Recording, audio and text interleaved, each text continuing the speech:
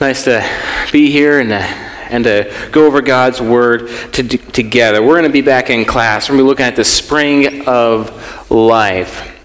And before we dive too far in, let's go ahead and give a word of prayer.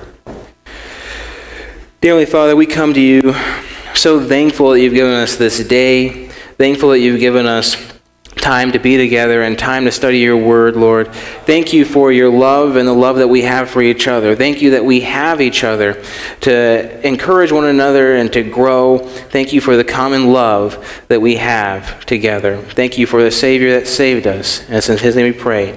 Amen. Amen. So look at the spring of life. Here I want to turn your Bibles open to Jeremiah 1. And Jeremiah 1, keep a marker there and then turn to Proverbs 3.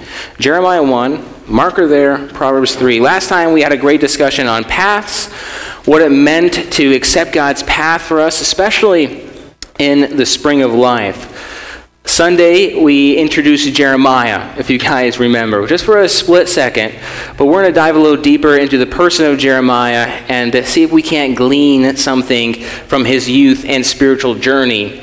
I've really appreciated all of your guys' comments and thoughts and opinions. It's been really great to listen to them all. It's been really helpful. And I think it has really enriched the class and the class material. I've been taking notes of some of the things that you've been saying so that when Caleb and Ethan and I are in the next class in August teaching them, we can share some of you guys' wisdom with them. So I really appreciate you guys. I'm very thankful for it. And when I think of you guys' comments and thoughts, I think of Proverbs 3. If you're in Proverbs 3, look at Proverbs 3, 13 through 18. It says, "Blessed is the one who finds wisdom and the one who gets understanding, for the gain from her is better than gain from silver, and her profit better than gold. She is more precious than jewels, and nothing you desire can compare with her. Long life is in her right hand, and her left hand are riches and honor. Her ways are ways of pleasantness, and all her paths are peace. She is a tree of life to those who hold to her.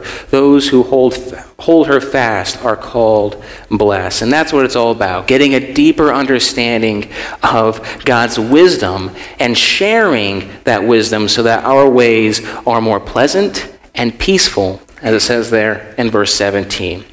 And so far, we went over a lot. We went over the wisdom books. We talked about what it's like to have an identity and purpose in Christ in the youth and the spring of our life. We saw Joseph as Ethan gave some great classes in the spring of his life, and we got something from that. And then Sunday we looked at God's paths as well. I want to hear from you guys. What is something unique that you've learned so far in this class, kind of reaching the halfway point, a little further than that, but the halfway point? What's something you guys have learned?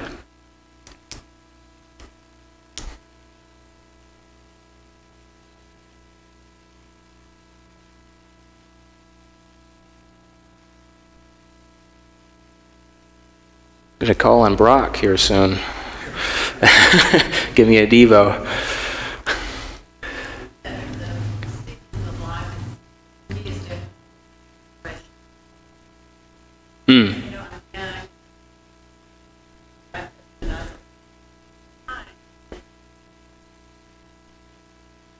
That's a good point.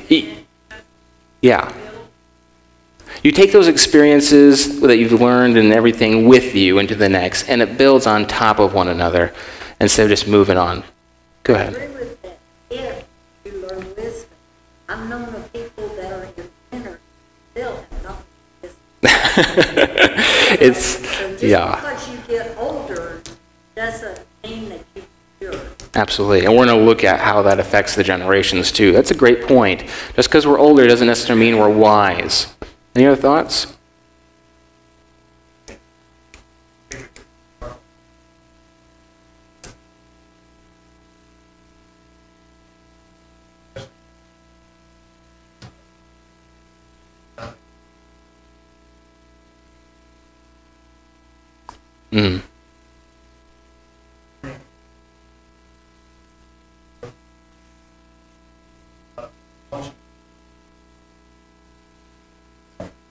That's a good point. I like that. It's launching yourself in the other seasons, and some of those seasons even have its own foundation period. Really good thoughts. Really good thoughts. All right, if you're in Jeremiah 1, Jeremiah 1. We talked Sunday, we introduced him, we looked at verses 4 and 5, if you guys remember. Jeremiah is a pretty unique character in a lot of ways, but I don't know about you guys, but I feel like sometimes he's overlooked, he's overshadowed by Isaiah many times. Jeremiah, however, is pretty unique because he's young when God calls him to start his ministry and his prophecies here to the people of Judah. It's believed that he was even in his teens, maybe younger teens, but probably around the age of 17.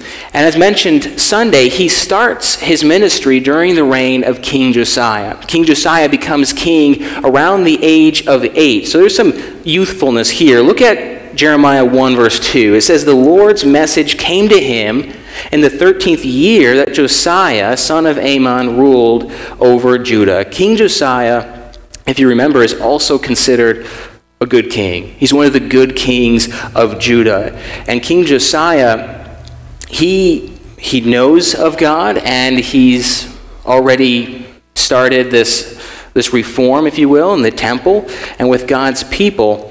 But Jeremiah is going to see not just this good king, he's going to see other evil kings as well, and eventually the captivity of God's people from Babylon. And I'm giving this backstory because it shines light on the context that we perceive from this man here, Jeremiah, when we read God's word. So start with me in Jeremiah 1 and read with me Jeremiah 1 verses 4 through 10. It says, "Now the word of the Lord came to me, saying, Before I formed you in the womb, I knew you, and before you were born, I consecrated you. I appointed you a prophet to the nations. Then I said, Lord God, behold, I do not know how to speak, for I am only a youth. But the Lord said to me, Do not say, I am only a youth, for to all to whom I send you, you shall go, and whatever I command you, you shall speak. Do not be afraid of them, for I am with you to deliver you, declares the Lord. Then the Lord put out his hand and touched my mouth. And the Lord said to me, Behold, I have put my words in your mouth. See, I have set you this day over nations and over kingdoms to pluck up and to break down, to destroy and to overthrow, to build and to plant." So we read that text. What are you guys seeing in this text? What do you guys see from these verses?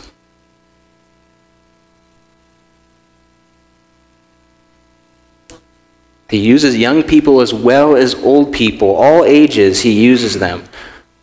That's a really good point. Mm-hmm. He's with them. You can do what I'm telling you to do. I'm with you. You can have the courage to move forward. Absolutely. What other thoughts? Confidence. Yeah. It seems like maybe Jeremiah isn't as confident, so God's instilling, hey, have some confidence. Have some confidence. Really good point.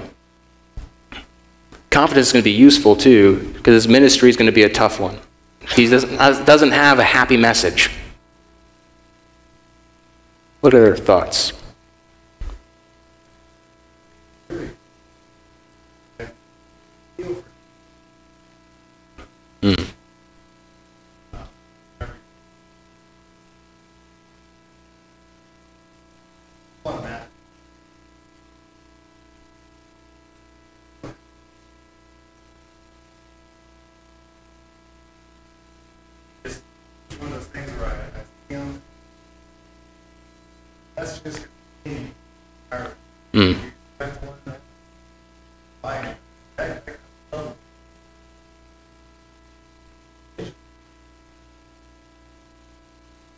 That's a good point. He's telling them in the spring of your life, you better start now to rely on me. Absolutely. Yeah, but you know what's really inspiring to me is where it says God touched down word there in Jeremiah. Like, just boast about like that. Or,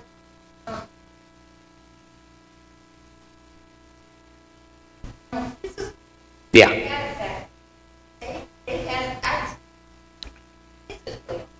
Yeah. And it's just It's pretty special, especially for Jeremiah and his situation. It's really special, absolutely. And we kind of glance over that little part, don't we, sometimes? Your thoughts? Go ahead, Justin. I mean, I see here in this text, honestly, a little bit of similarity. I guess what stands out to me that is Moses makes why he go to Egypt. Right. And you see this great thing of him raising clay, Evie. So it makes me think the similarities here.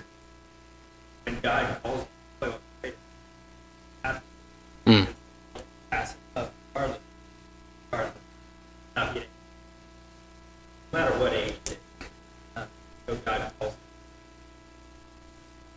you. Pass it up. Yeah. Just because it looks difficult doesn't mean it's not a big responsibility, but it's an honor as well to be a servant of God's. Any other thoughts? Really good point. This is kind of similar, if you think of to Moses, to Gideon, both of whom used excuses to get out of doing what God wanted them to be doing. I find it interesting in verse 6 that Jeremiah uses the excuse not to be able to speak well because he is what? Because he's young. You look at society today, and skill is often associated with age. And that is true to some extent, if you think about it. The longer we have time to work on something, the longer we have time to master our craft, that means often that we'll be better at that thing. But for the youth, that idea, those people can be intimidating sometimes. We talked about some disadvantages in the spring of life. Lack of experience, immaturity, some of those things. We went on and on. If we think about Timothy, for example, this is pretty similar to how Timothy may have felt. We don't know exactly how Timothy felt, but if you read in 1 Timothy 4:12, when Paul tells Timothy, "Let no one despise you for your youth," we can kind of see that concern there. It goes on, "But set the believers an example in speech, in conduct, in love, in faith, in purity." When we look at verse 6 of Jeremiah 1, Jeremiah says what? "I do not know how to speak." Well, obviously that's not true. He's speaking right there in the text. It's not that he doesn't know how to speak, it's that he doesn't really know how to speak well. And when we read that, we can see some underlying tones there, some concerns, if you will, like, why don't you pick someone who's older? Someone who can speak more eloquently. Why don't you pick someone who is older because they won't take me seriously? I'm too young. They won't take me seriously. But there's even a deeper level there that we hear, a deeper concern. How do I relate to the older generation? How do I relate to the older generation? You have to remember, King Josiah is about 20 years old at this time. And like I mentioned before, he knows God. He started reform. He's knocked all the idols out of Judah at this time. And so the people that are causing the trouble, and this is in 2 Chronicles 34 and 2 Kings 23 through 24 for your notes. But the ungodly people causing a lot of trouble at this time isn't necessarily the younger generation. While they may have some problems, they may be a problem, it seems to be the old generation that has introduced these false gods and these types of worship way before Josiah or Jeremiah came onto the scene here. A part of Jeremiah's job, we don't think about this often, is to reach out and to prophesy to the older people of Judah. If you think about us today, we have people living together for a much longer time, which means we have more generations existing at the same time. And then you add on top of that technology and innovation, and what seems to be happening is this gap, this distance between generations goes further and further and further. You have differences. So with that in mind, a question I kind of have for you guys, I want to kind of discuss this. How do we bridge the gap or disconnect between generations?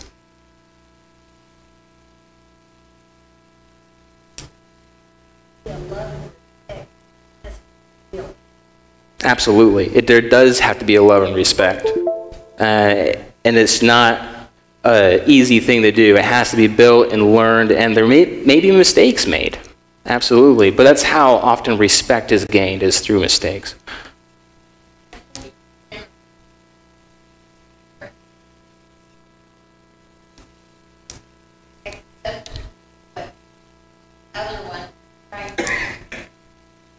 Hmm.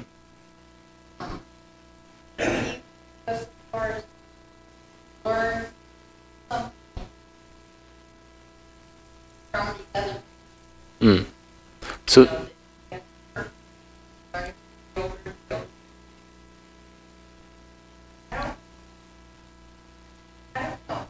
yeah.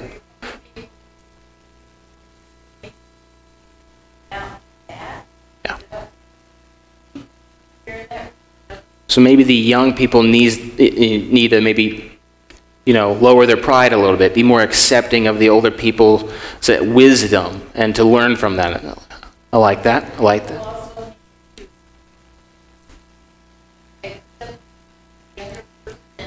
What they're trying to they need to share. Exactly. So there's a mutual shareness there and accepting. Go ahead. And we have to be accepting of each Hmm. doing it. I need to be accepted. He has this talent, I don't have it. That's really good. Accepting of the generation's differences and how they go about it. Especially when we're working together in the same kingdom. Each generation is going to relate to their own differently. Absolutely. That's a really good point. Go for it. Mm-hmm. I think we need to work about that.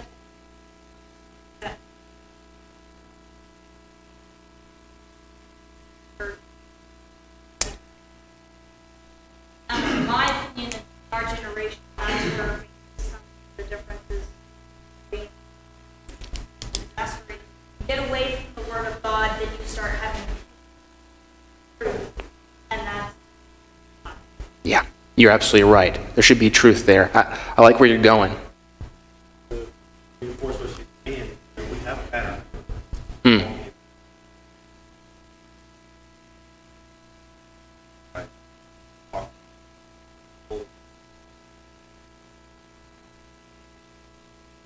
Basically, Hmm. Okay, mentorship.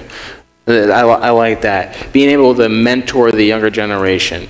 And I like what we're seeing here. We're seeing, being able to accept the differences with an underlying understanding. Is those differences based in biblical principles? Being able to mentorship, being open to ideas and accepting. What else? Go for it. Sometimes stereotypes get in the way.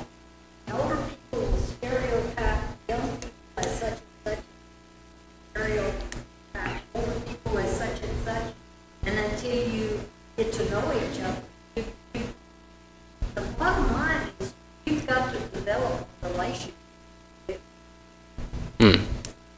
So develop a relationship. Don't let stereotypes get in your way. Stereotype. Okay, really good. No, that's really good. Sometimes stereotypes do get in the way.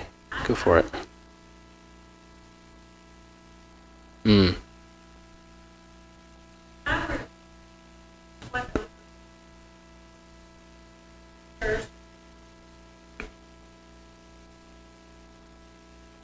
No. So we don't know each other. There we go. Case in point. I need to know who that was. Dorothy Cates. Okay, I'm writing that down. That's really good. So to Kathy's point, whose responsibility is that? That's. Is that the young person or the old? And I say it's both. I was going to say, that's right. If I, as medium older person. Mm-hmm. Sit here and wait for the younger people to come. Young person, right? Yes. Well, thanks. Grandkids now. I'll just say medium older. If I sit and wait for the young people, I'm no more innocent. I'm just as much to blame as young. I'm not going to wait. We have to both develop. I cannot create a clique. Mm. My age, regardless, young or old, I cannot stay in my comfort and not remove myself. I have to get out of my comfort zone regardless of my age. That's a good point. That's a good point. And that what comes down to is building relationships. If we can build relationships and get out of our comfort zone, and we can share with one another, not just wisdom, but experiences and knowledge that can grow a deeper connection of really respecting one another. Because Mary Jane was reading my notes. That's the first thing I got, is love and respect should be real key when bridging that gap. Very few problems between people are solved without some sort of respect. We see conflict with wars, and when they finally go to sign that peace treaty, they're signing that peace treaty because there's a certain level of respect. Often, when conflict happens, it's because that person has lost respect with them or with that other side. And when people lose respect, well, now they're more willing to do things that they were not willing to do before. Sometimes evil things, often disrespectful things. And so, if we look at the gap and the differences between the seasons of life, we have to respect one another. The younger should be respecting people for, respecting the older, for the life lived, for the legacy of faith left and that impression left. But it should go hand in hand, like you guys were talking about. It should be both. There should be a level of respect mutually, and the older should respect, the older should respect the younger for the effort that they're putting in. Yeah. I think you could add trying maybe understanding stuff, or maybe trying to understand. I remember when I was a young teenager, I kind of looked at old parents. I could do that, and now I do it. So why do they do that? Why do they talk? And now a lot of stuff we need to try to understand. Same thing with older and young. Are they understand? Yeah, right. There's some understanding there to work. Well, they're reading their Bible on their phone. That's what they're doing. That's really good. So there's an understanding there. Yeah, building that understanding. Really good. Any other thoughts before I continue? The first one I saw was, love and respect, but you guys all gave great points. Go for it. No thought. Yeah. If the older people, as they're raising their children, don't teach them to respect, they're not going to have. One thing I love about this conversation, there's so many parents that are teaching their children to love and respect. The young people don't hold the old people here in the street. Mm-hmm. The young people will come up. I've never experienced that. Yeah. But it has to be taught by their parents. Yeah, that makes me think, because you're absolutely right. There should definitely be a level of humility to be able to do that as well. I didn't think about that, but that's really good. That's what that do it health. Bring your children with It you. doesn't matter how many. Oh yeah, I know that for sure. I think it's going to take time. So patience. You can't get frustrated and think, well, I reached out, they're not understanding me, they're not hearing me, or I don't get them, I don't understand them. I think there's something. Yeah. Sometimes a generation's so disconnected, it's like learning a whole new language, and there does need to be some patience there. Let's look at Jeremiah 7. Turn with me to Jeremiah 7. Jeremiah here is standing in the temple gates here. He's talking to the people of Judah. Look at verses 5 through 7. Jeremiah 7, verses 5 through 7.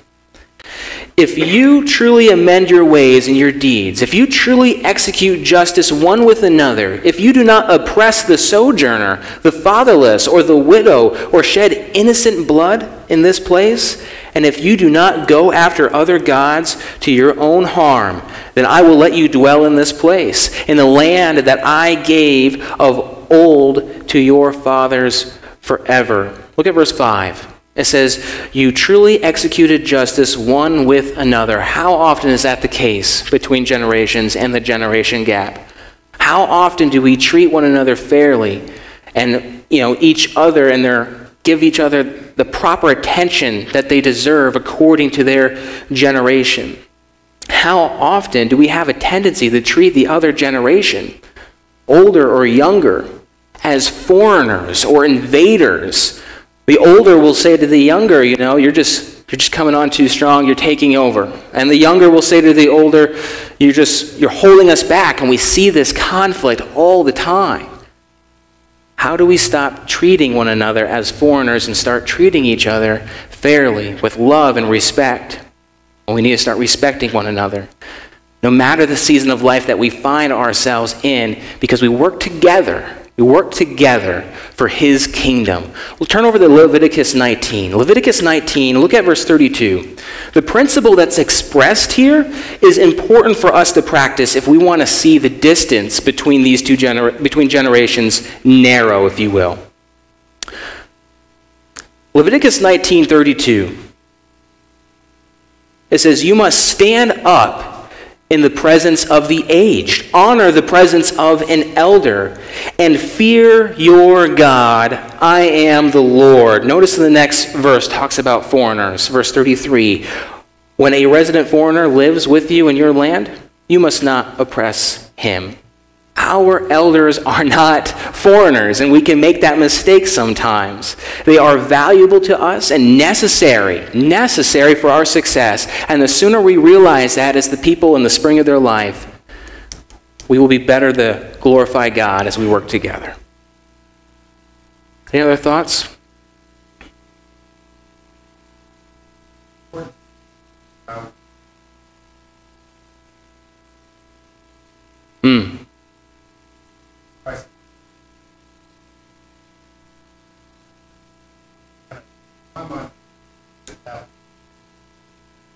All here. Christ. My mind also reminds me of verse 5. Younger men likewise subject to all of you, clothe yourselves with humility. God is.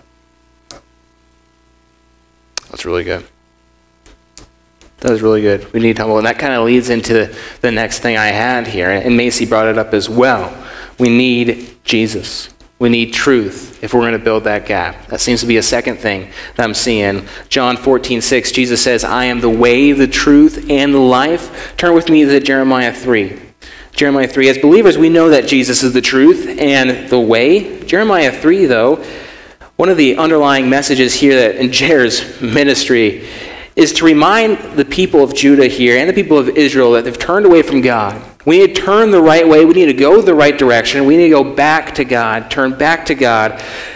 And he expresses how we need to repent in Jeremiah 3. God's people need to repent.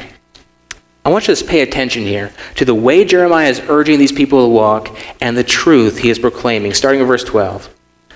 It says, return, faithless Israel, declares the Lord. I will not look on you in anger, for I am merciful, declares the Lord. I will not be angry forever. Return, O faithless children, declares the Lord, for I am your master. I will take you, one from a city and two from a family, and I will bring you to Zion, and I will give you shepherds after my own heart, who will feed you with knowledge and understanding. And when you have multiplied and increased in the land, in those days, declares the Lord, they shall no more say the ark of the covenant of the Lord. It shall not come to mind or be remembered or missed. It shall not be made again. At that time, Jerusalem shall be called the throne of the Lord, and all nations shall gather to it, to the presence of the Lord in Jerusalem, and they shall no more stubbornly follow their own evil heart. In those days, the house of Judah shall join the house of Israel, and together they shall come from the land of the north, and the land that I gave your fathers for a heritage. And look at the plea in verse 19 from God. I said, how I would set you among my sons and give you a pleasant land, a heritage most beautiful of all nations, and I thought you would call me my father, and would not turn from following me. Surely as a treacherous wife leaves her husband, so have you been treacherous to me, O house of Israel, declares the Lord. Jeremiah wants God's people to realize, as he talks to Israel in this passage and later to Judah, that they are not meant to be divided. Notice the words there in this passage, in this text. Look at verse 14. I am your master. Look at verse 15. One from a city and two from a family. Verse 18. Judah shall join the house of Israel, and together they shall come from the land that I gave your fathers for a heritage.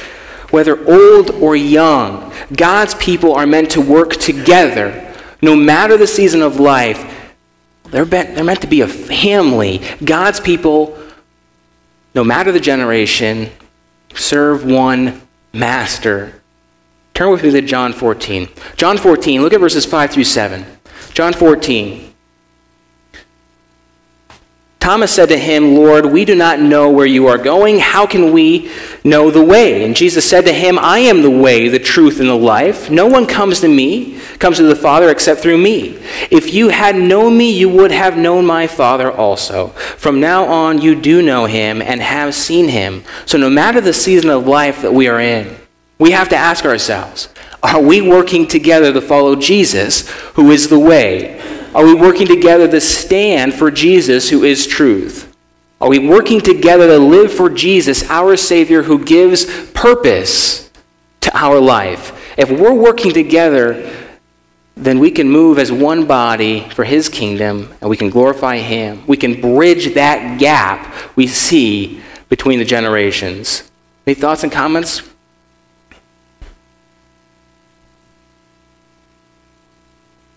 Yes, sir.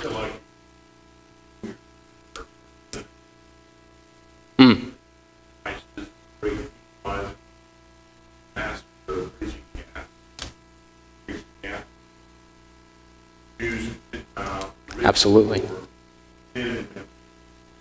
Slave and that belief about it is that it identifies us with the love that he has for us, shown by the death. Okay. That is supposed to be portrayed in how we love one another. John told us fine. So he loves us. We have that relationship with Christ. You guys are getting on right. Should be enough. That common eye that line. Should bridge out any gap.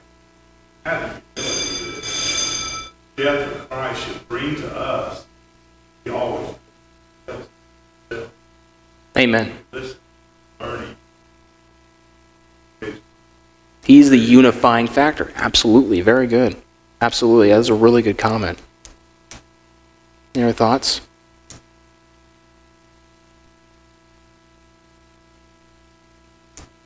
Turn to Romans 12 as we close. Romans 12. Look at verses 9 through 18. I think this is a beautiful passage. And many of you know it, but it really sums up kind of what we're talking about here as we act and live together. Starting with verse 9. Romans 12, verse 9. Let love be genuine. Abhor what is evil. Hold fast to what is good. Love one another with brotherly affection. Outdo one another in showing honor. Do not be slothful in zeal. Be fervent in spirit. Serve the Lord. Rejoice in hope. Be patient in tribulation. Be constant in prayer. Contribute to the needs of the saints and seek to show hospitality. Bless those who persecute you. Bless and do not curse them. Rejoice with those who rejoice. Weep with those who weep.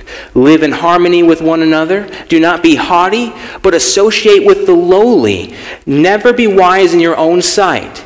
Repay no one evil for evil, but give thought to do what is honorable in the sight of all, if possible. So far as it depends on you, live peaceably with all. This passage, like I said, really sums up beautifully how the generations should bridge the gap and work together harmoniously for the good of God's kingdom, because we truly are working together as one body. Another version in verse 11 might say, never be lacking in zeal and keep your spiritual fervor, meaning that our enthusiasm and passion should not be, fizzled out.